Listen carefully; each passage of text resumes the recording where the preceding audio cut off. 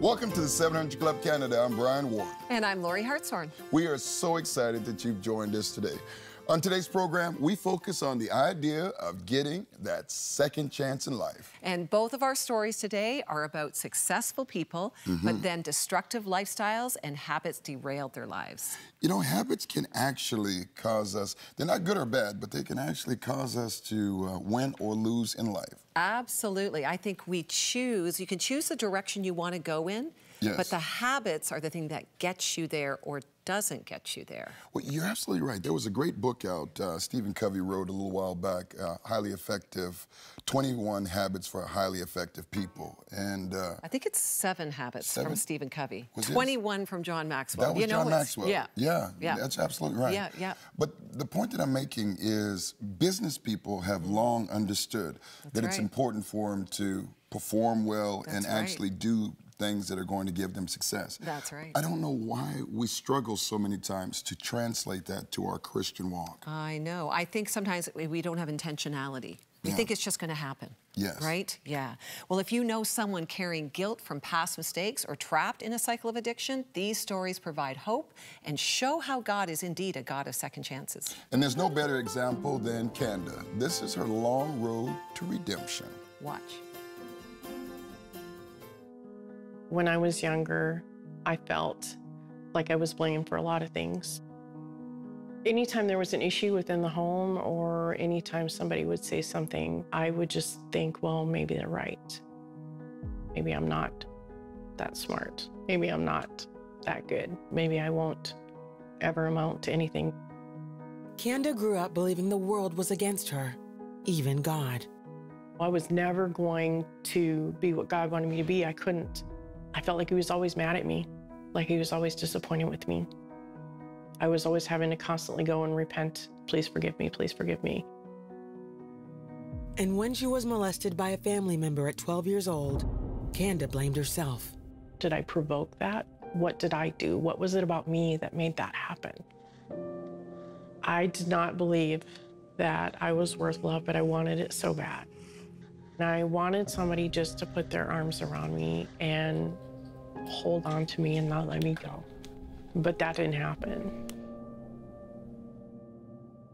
It's very hard. It's very lonely. And it feels like something that you'll never attain, something that you'll never have. Desperate, she married her first love at 18, but it was hardly the fairy tale of her dreams. Prince Charming wasn't so charming.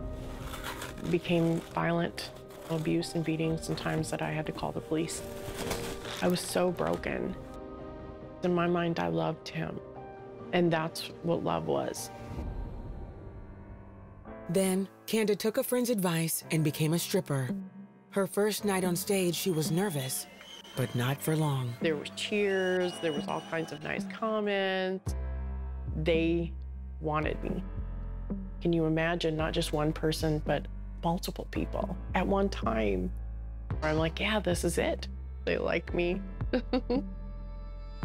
I kind of left that little girl thinking and feelings and heart behind and just went full force into this. Kanda went from stripping to full nude bars and eventually porn. By the time she was 30, she was addicted to cocaine and traveling the world as a porn star and high-end escort. I was living in Vegas, in Sin City, penthouse suites, limousines, $5,000 bottles of champagne. I had clients that if I told you their names, you would know who they were. They're athletes, they're actors, they're CEOs. I loved it. It was feeding my ego, feeling that need to be successful, that need to be desired. Kanda starred in over 80 porn films. At her peak, she married for a third time. He loved her, but he loved porn more. He was addicted to porn in the life that I was living. I was like his dream girl. After 16 years in the industry, Kanda realized she still didn't have what she wanted. I was at the top of everything, and I had everything I thought I wanted, but it wasn't real. I'd done everything that there was to do in the movies. I had done everything there was to do in the clubs. I'd done everything there was to do in escorting. There wasn't anything else. It just got to a point where I couldn't stand to look myself in the mirror anymore. I didn't like what I was becoming. And I don't know why. But it was as if everything I was doing just stopped filling the void. Felt like I was trapped, like I was hopeless. It was almost like I was feeling like I was again when I was a child.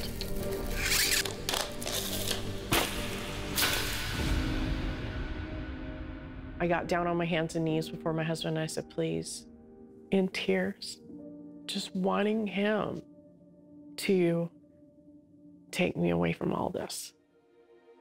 He refused, but something inside Kanda wouldn't let her give up hope.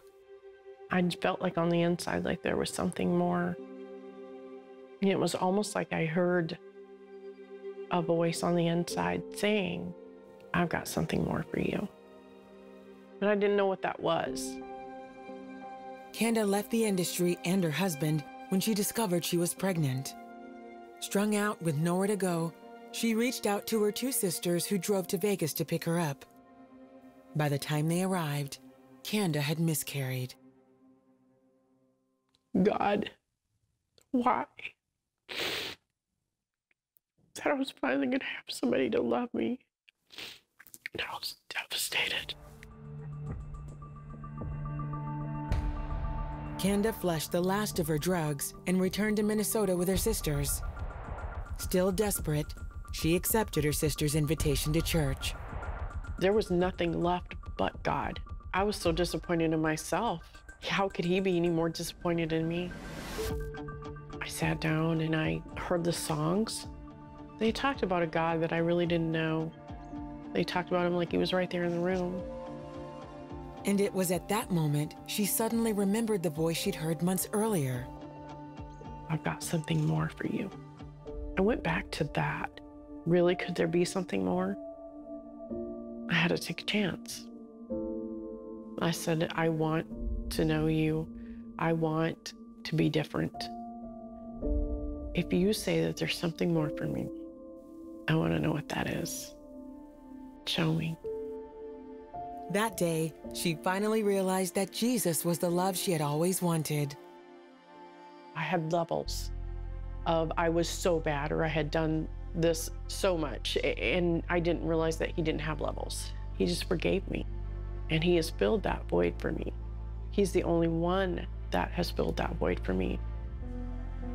Kanda, now happily married and a mother of 4, shares her story with anyone in search of unconditional love. There is a God. He does love you. He wants to have a personal relationship with you.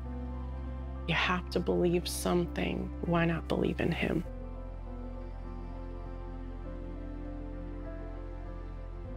You're going to believe in something. Why not believe in him? Absolutely. And you know, so this story just reminds me, Brian, that so often people feel so unworthy, unworthy of being loved and forgiven because they feel like they've gone too far. You know, and I think that is the case because when you start looking at Candace's story, you have to also ask the question, what makes us bad enough where we get to the point and it's like, you know what, you messed up too much? Or what makes us good enough that you got to get the sign comes up and says, wow, you're the greatest. The reality, it's not, it doesn't work that way with God. And he does love you. Today, I really believe that God is going to do a work in someone's heart after this. Well, you know, as you said that, I thought of Romans, you know, chapter 5, verse 7, 8. Let me read this to you. It says, very rarely would anyone die for a righteous person. You know, that good person. Though for a good person, someone might possibly dare to die, but God. But God, he showed or demonstrates his love for us. While we are still sinners, Christ died for us. You know, there's no sin that's unforgivable. You could never go too far from God's love. And I just want to invite you now to receive the forgiveness that comes from God. You can be forgiven because God doesn't have levels to sin. He doesn't look at one sin as being worse than another. Can I pray for you now? Father, I pray right now for that one listing that they know that they are worthy of being forgiven, that you love them so much, that there's no sin that is too far from you, that is too bad, that can't be forgiven. And I pray that they would even now fall on their knees and they would say, forgive me, Father, for I have sinned. And we know through your promise, Lord, when we cry out to you, you give us forgiveness found in Jesus. I thank you for the death of Jesus on our behalf. In your name, amen. Jesus' name. Yeah. Hey, if you just prayed that prayer, call that number on the screen. I believe it for you. I felt that in my spirit and say, Lori, Pastor B, it was me. And we'll make sure we get something into your hands. 1-855-759-0700. Prayer partners are standing by. Up next, facing 45 years in prison, David gets a second chance to get things right. Thank you, 700 Club Canada partners. Merry Christmas from the White Rose Movement, Toronto.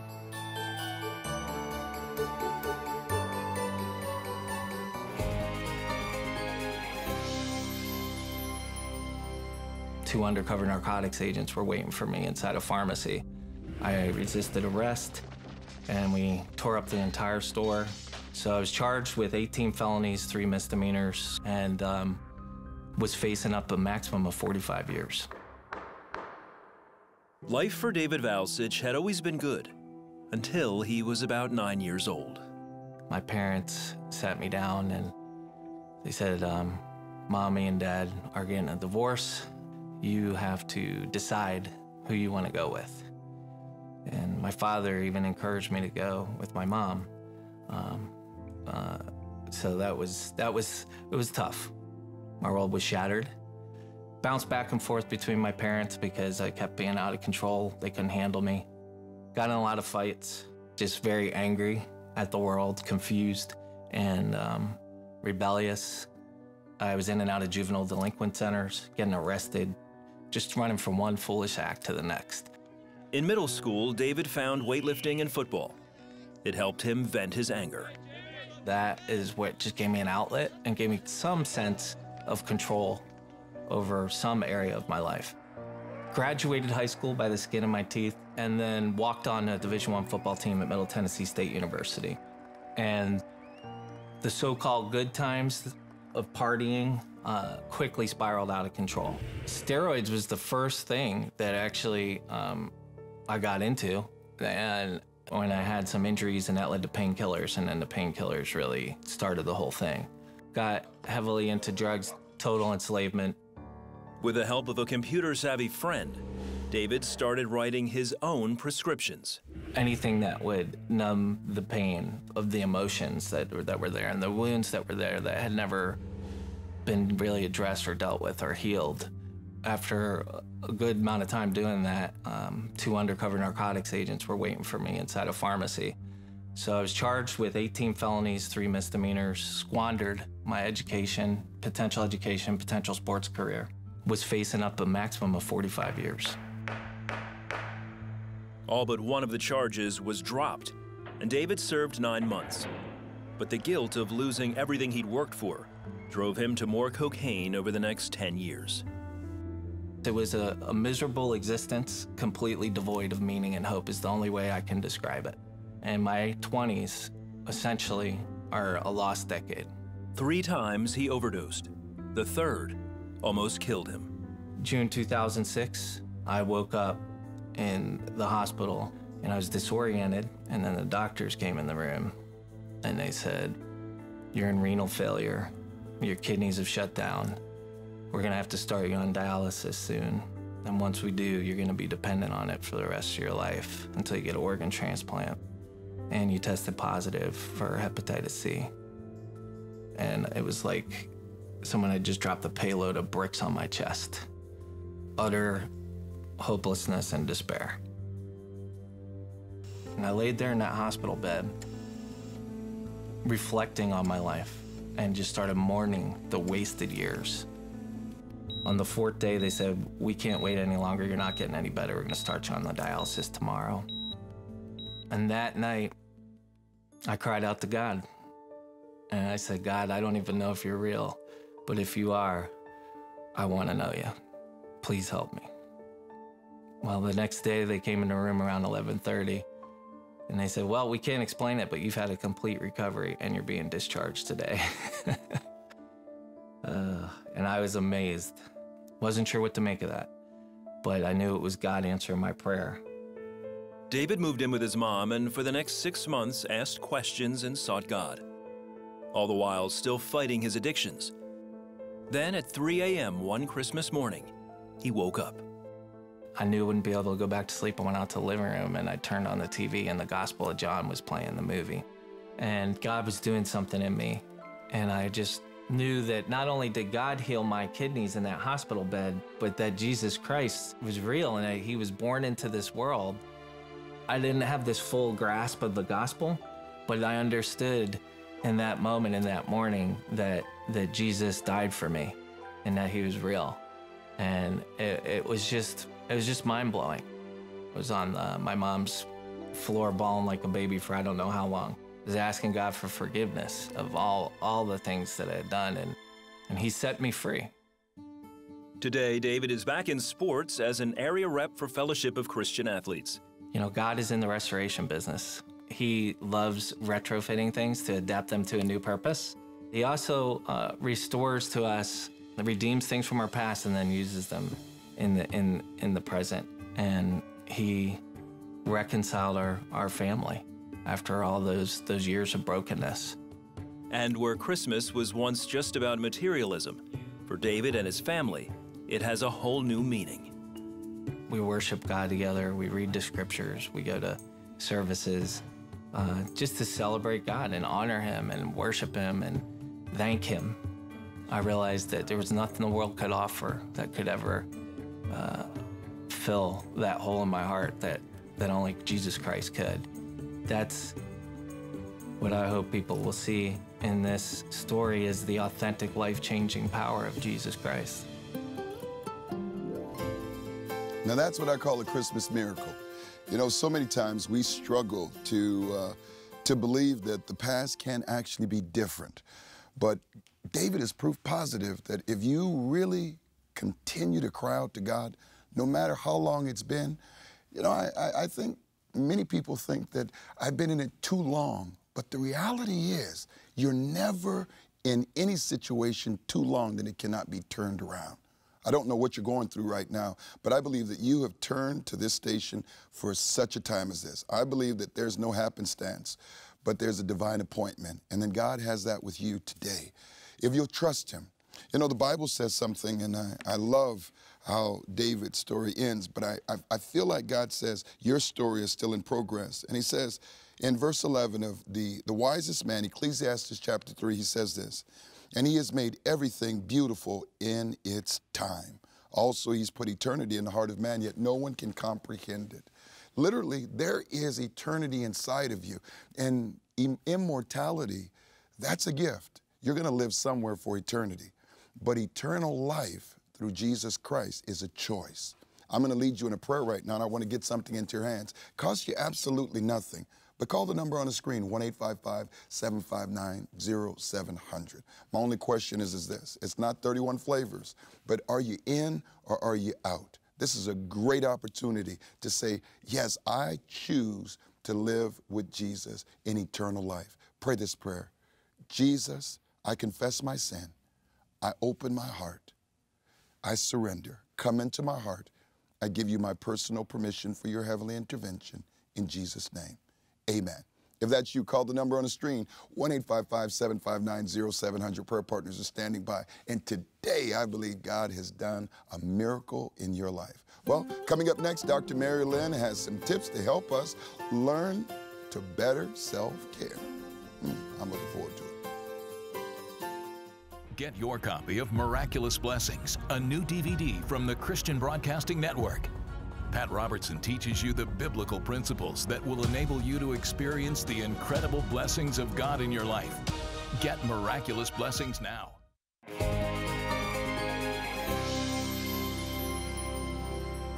When Jesus said, "You must love the Lord your God with all your heart, all your soul, all your mind, and all your strength," the second is this: love your neighbor as yourself.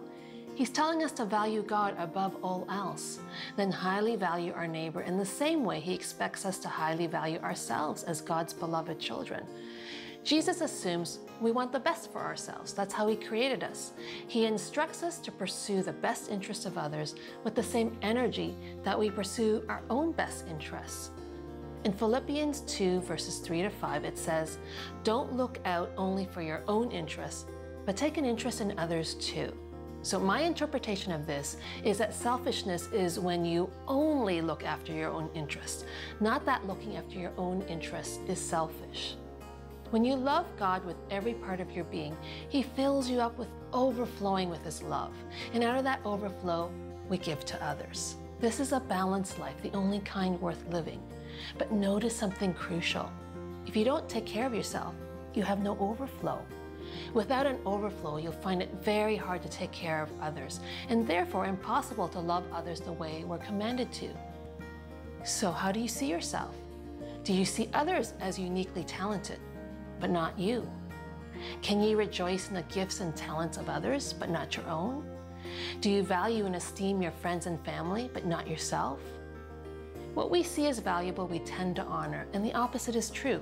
What we see as worthless, we tend to discount. When God sees you, he sees you as precious, worthy of honor, and worthy of love. He sees you as co-heir with Jesus Christ, the apple of his eye. When you begin to see yourself as valuable, when you start to see yourself as God sees you, you find the motivation to attend yourself in a way that's worthy of the real you. You begin to honor your body, mind, and emotions by taking good care of them, and God is pleased. The Bible says that every Christian is a temple, holy to God. He commands us to take care of our temple. Too often we limit to things that are obvious. Don't sleep around, don't smoke, don't take drugs, don't get drunk. But we rarely focus on what we should do to maintain our temple. When you take good care of the temple God has given you, you honor him. When you don't take good care of yourself, when you constantly go to bed late because you're too busy taking care of others, when you ignore the warning signs your body sends you, when you wake up feeling terrible and you tell yourself that that's part of serving God, then you dishonor God and disobey his commandments. As far as I know, there's no verse in the Bible that commands us to stay fatigued for Jesus. So what does good self-care look like?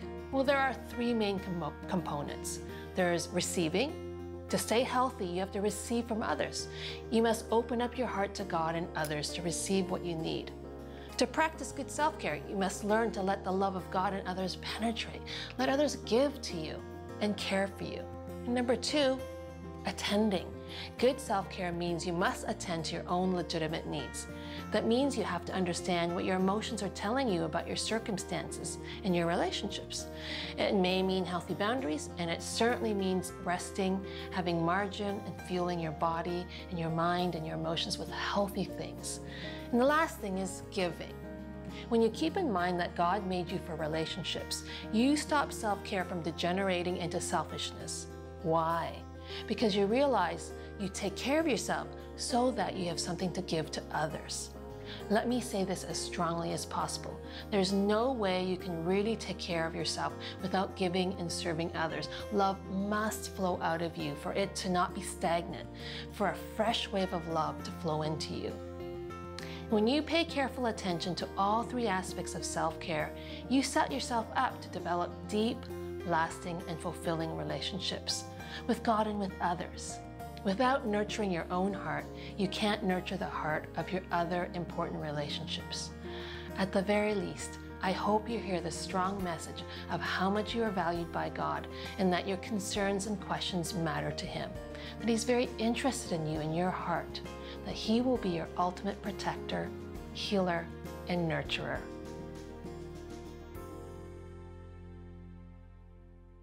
Self-care, we could all use a bit of self-care. Absolutely. Dr. Mary's got some good points there. I know I've had to work at that in my life. I like to take care of everyone else. Yeah. Well, you know what? I think service workers and people that are always caring for people do need to care for themselves. Yeah, that's true. Yeah. Well, you know what? We want to care for you too. And just recently, I read the autobiography of Pat Robertson, and I was really, really inspired. It's pretty neat, huh? It's pretty awesome. And you know what? We get to be part of this ministry that God laid on Pat's heart, that the gospel would go into every home across the nation. And that is our prayer, to put the gospel and the good news of Jesus in every home across our nation. If you become a partner with us, just $20 a month, we have this fantastic gift, Miraculous Blessings, to give you. But more importantly, you get to help us get the gospel into every home in our nation so that people can find hope. So give us a call, 1-855-759-0700. It would be such an encouragement. And today, you know, we want to pray for you. Christmas is almost here. And I believe before the year is over, there's going to be a supernatural miracle in your life. But what you have to do, a gift is not yours until you accept it. You got to receive it and say thank you for it. So even as we pray, let's agree. Father, everyone that is saying, I want that new life, I want that new day in my life, as they say thank you for that gift, in Jesus' name. So come on, say it, in Jesus' name, I receive it.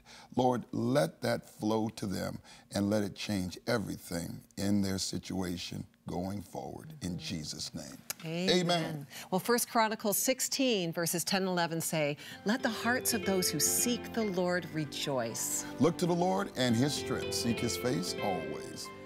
And now we have a special Christmas song from Stephen Curtis Chapman as he sings Joy to the World. God bless you.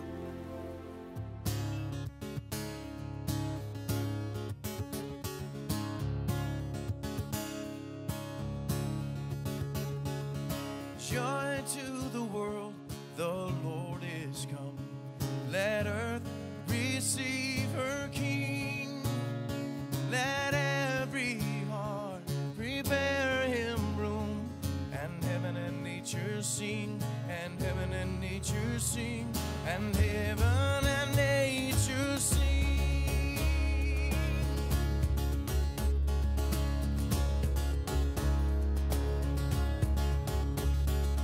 Joy to the earth, the Savior reigns. Let men their songs employ, while fields and floods, rocks, hills, and plains repeat the sounding joy, repeat the sounding joy, repeat the sounding joy. No more let sins nor sorrows grow, nor thorns infest the ground. He comes to make his blessings flow, far as the curse is found, far as the curse is found, as far as the curse is found.